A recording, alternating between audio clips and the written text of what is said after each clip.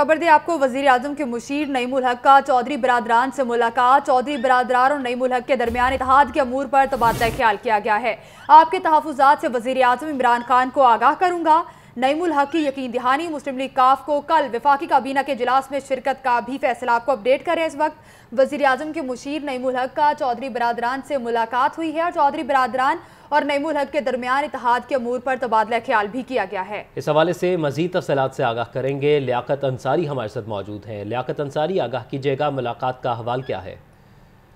आज बिल्कुल मुस्लिम लीग कायदे आज़म की क़यादत और